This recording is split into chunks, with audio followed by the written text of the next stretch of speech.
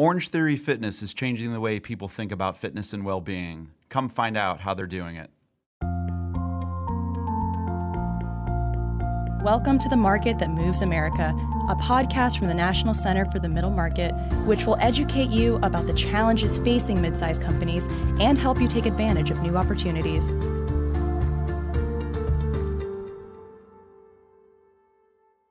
Welcome to The Market That Moves America. I'm Doug Farren, Managing Director of the National Center for the Middle Market.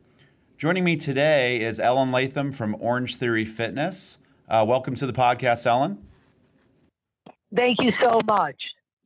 So we are very excited to learn about Orangetheory Fitness, one of the probably fastest growing fitness companies in the United States, middle market business, which we've featured on our Company of the Month feature with the NCMM.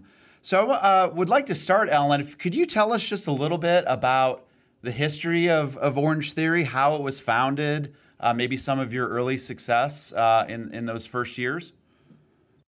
Absolutely. So I've been in the fitness industry for over 40 years, literally from the Jane Fonda leg warmer days. So I've been doing fitness for a long time. And about 15 years ago, I went off and hung my own shingle and opened up a Pilates studio. And it was a very successful Pilates studio. And this is before the studio concept really took off. I was kind of one of the first studios. If you go back 15, 16 years, you didn't hear much about fitness studios.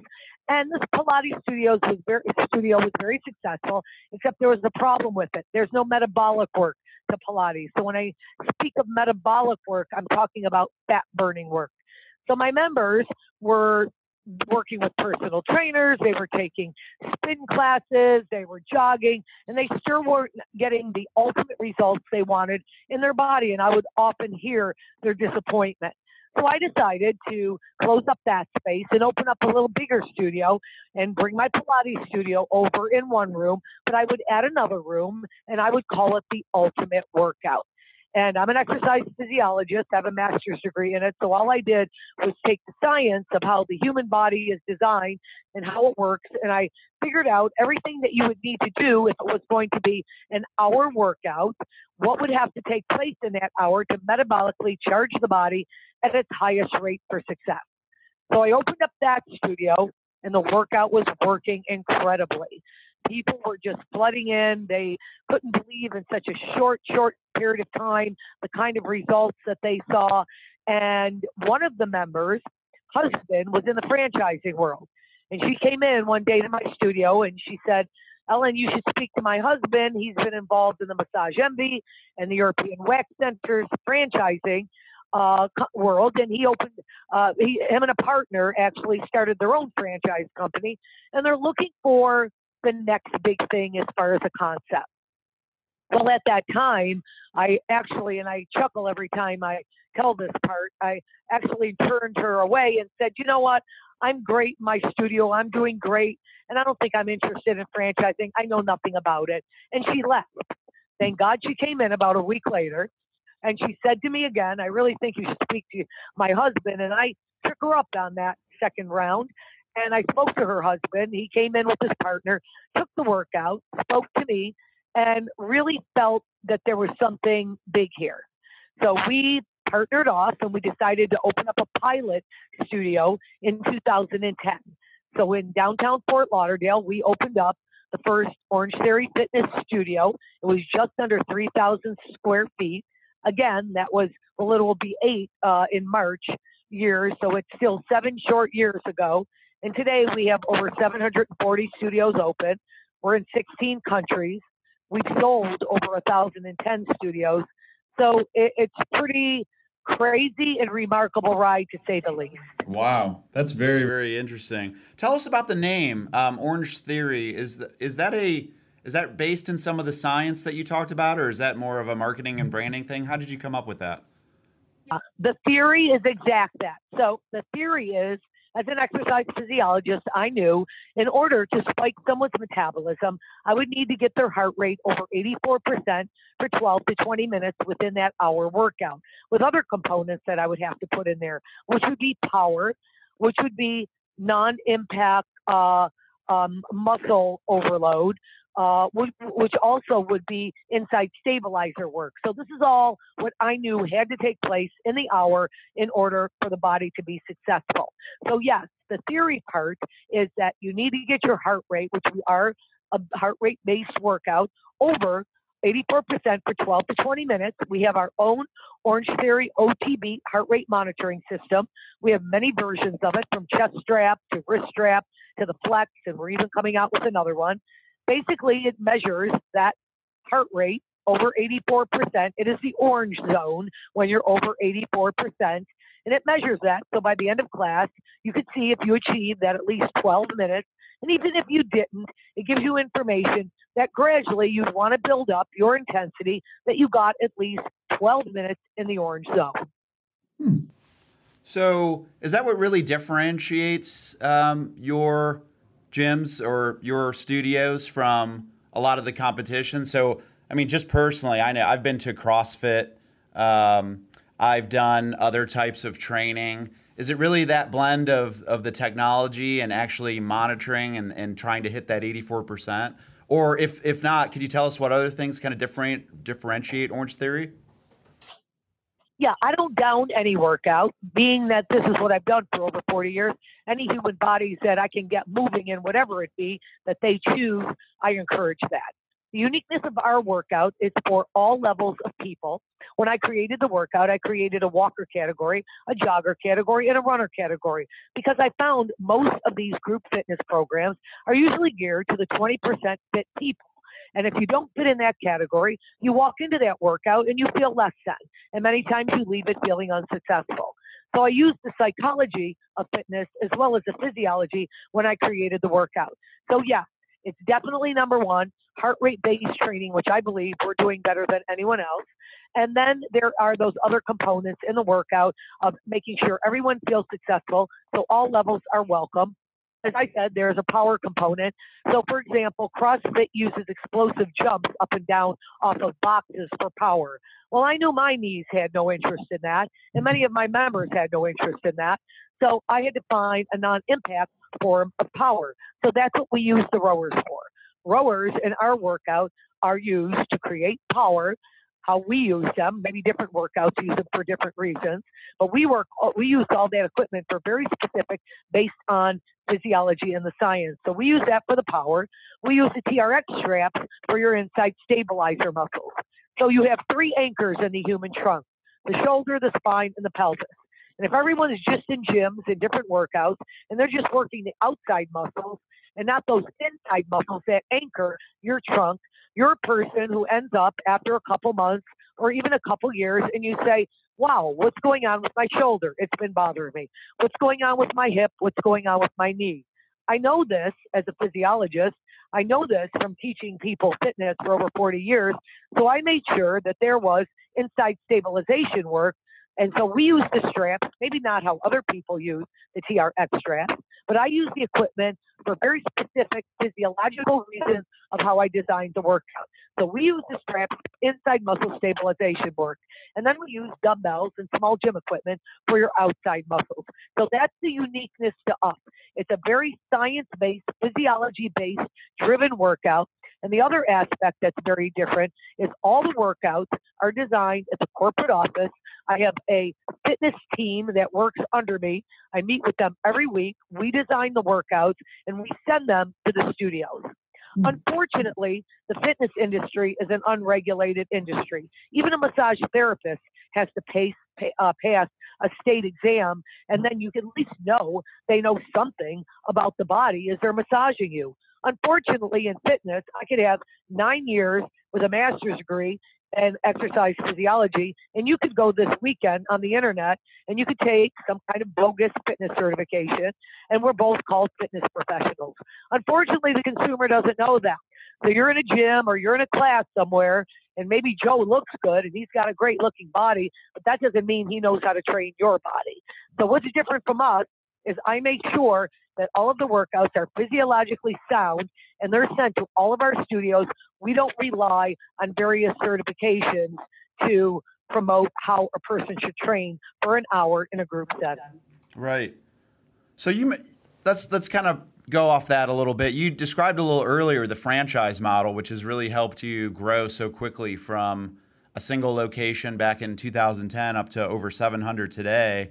Tell us a little bit more about that. I mean, it sounds like you try to keep things pretty standard and consistent by sending out the workouts. What are some other, you think, benefits of your franchise model? Yeah, so we have 70 regions, and these regions are led by ARs, area representatives. And these are individuals we look at closely, that they're going to really keep our product very, very consistent. They're going to keep their area franchisees very motivated and consistently growing and excited about our brand. That's worked real well, because then what happens is these ARs, they make sure that they're always giving further education. They're selecting the right franchise or franchisee to put up a studio. This is very challenging. We don't sell a product. We sell human exercise, human physiology and movement. That's quite a feat to be able to do that maybe 1,000 times over by the end of mid next year, which will probably have open studios, and be consistent. So those ARs are very important to us, and they've been doing a fabulous job of taking their areas, their regions, and keeping them consistent and educated. We have a conference every year. We just came back from ours in San Diego. We had 1,700 participants, and it's all educational. We have front of the house, sales, marketing, customer service, all high-level education for all of our SAs. Those are our sales associates. And then for our fitness coaches on the floor, we have a medical board of exercise physiologists, medical doctors, and we make sure that all of the sessions they're getting are very high-level sessions. This is very unique. We've invested a lot of money in being a very high-end fitness product just because that's where I come from, being a physiologist and being research-based. And my partners, luckily, have been, I call it the perfect storm with the gentleman I'm partnering with, because they're experts in the franchise field. They let me be the expert in what I am in fitness, and we just really combine our efforts, I feel, to produce the best franchise in fitness out there. Right. You mentioned consistency. If I were to travel and, let's say, visit a studio in Ohio and then go to one in California, would I notice a difference? Are they very consistent, or are the franchise owners allowed to do some things on their own?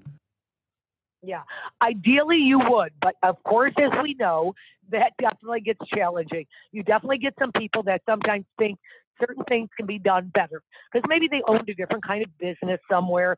They're excellent business people who are part of our franchise model, but sometimes you got to ring it in a little and, re-educate about how important it is to stay consistent to what we're doing. And if there are things and suggestions that they have, that maybe things can be done a little bit better, we are so open to looking at that. We actually have a board made up of franchisees that come together with suggestions from other their areas, franchisees in their area, and we speak to them often. And we have changed things for the better that maybe work better out in the field as we've gone along. We really understand this is a two-way street. I think that helps to keep people consistent with us, because they don't think that we're up in an ivory tower just dictating things. So I think it's all that relationship that you build. I believe we have a very good one, and it keeps getting better because they know that we're on the same team. I also noticed that you have studios outside the U.S. I believe it's in 16 different countries. What are some of the factors you look for when you think about markets and how well the Orangetheory model will translate into a different market or a different country? How does that all work? Yes, that definitely gets challenging because, not only do you have language barriers in some countries, but, cultural barriers. I mean, in Kuwait, it's all female. They come in fully covered up. You have to cover the windows. I mean, there's a lot of interesting type of things we've come to realize as we've entered some of these countries. But you know what I have learned about international, which was new to me, is that they love from America, from the United States, they love business in a box, it's called. And basically, it's where they find a very successful model, and then they don't want to have to figure it out. They don't want to have to figure out heart rate-based training, start to create studios and so on and so forth. There's great interest in that. So I would say probably the most important thing out there is finding the right partners to make sure that the individuals who will be the franchisee or repping the country, that they really fully understand all the components of it, the consistency of it, and really we rely on them to tell us, now, do you think this is a good fit? Because if there are some major cultural differences of how we, do this workout, how we produce this product, they're not going to be successful and we're not going to be successful. So, that is definitely treading on, a little bit more delicate kind of pebbles there. But, it's something we decided to dabble in just because they were banging down our door. They really wanted this great heart rate based model, basically business in a box. Right. Let's shift gears a little bit here. You talked a little bit earlier about some of the heart rate monitoring and the data and certainly the physiology that goes into this. Tell us a little bit about how other new technology platforms might impact the customer experience that clients have when they visit your studios. Are there new things that you're looking at, or data collection or analytics? I mean, what are some of the interesting customer experience technology-related things that Orangetheory is looking at? Yes, that's the most exciting thing going on right now. I recently hired a PhD clinical exercise physiologist full-time. So when you talk about the differences in fitness companies, I don't think anyone's putting one of those individuals on full-time, because that's quite a financial commitment, as well as all those people do is want to do research. And that's exactly what we want. So this individual has just come on board. We're putting together a lab at the corporate office, and he is literally going to start studies to prove that not only we are a great exercise model that does give weight loss results and all of these other kind of fitness results, but that this workout actually gives you more life. What we mean by more life is longevity. You're not going to only live more of a quality life in the existence you have today, but we are going to be brave enough to say we can extend your life if you do this workout 2 to 3 times a week. So we are going to be introducing in the beginning of 2018 tablets in all of the Orangetheory Fitness studios. We will have benchmarks that our clinical physiologists in our fitness department have put together. So say you came in for your first class, you would take it and there would be benchmarks. So for example, what you do the 1 mile in. It could be walking, jogging, or running. What you do a 200-meter row in, which depicts the power in the human body. There'll be 6 different variables we'll be measuring. And then every quarter, you'll be measuring them again. And we're going to be able to prove that we're just not a fitness model, but we're a model that gives you longevity. We're a model that makes you physiologically healthier. He's going to start studies where he's taking blood work, going to be doing taking control group. We right now, to go through that process of getting research studies validated is quite extensive. He's already started that process, so we'll be the first group fitness product that is going to be able to have studies based just on their workout to prove that this workout gives you more life. Wow, that's really interesting. How about outside the studio? Or do you use social media at all to engage with your clients and kind of keep that relationship and momentum going from the time they're in for a workout till maybe when they're going on with the rest of their day? Luckily, we have such an excited network of Orangetheory Fitness ambassadors out there. They are all over Facebook, and they are just talking about all their successes. We have what we call personal successes, where an individual, like I said, we're going to be monitoring that with our technology in 2018. But right now, it's just been on a small scale in the studio where we know someone has done the 1 mile jog at a faster pace, which basically means they have a stronger heart, and they put it on Facebook. So we have a very, very active with our employees as well as our members in our studio of their successes. We also, are very big on education and giving science-based information. I do fitness tips that get sent out on social media to all the studios to tell them how to exercise better. We have a very active member and employee population. So it hasn't been a ton of work to have to go out there and motivate people to get on social media. Luckily, that's been very organic. Right. That's great.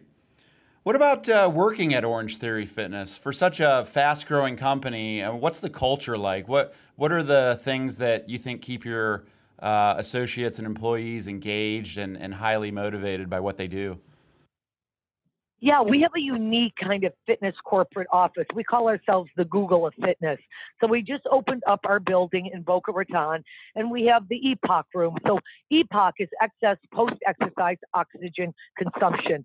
So the theory of our workout is if you get that heart rate over 84% for 12 minutes minimum, you're going to be burning calories about 20% more at a higher rate for the next 24 hours after.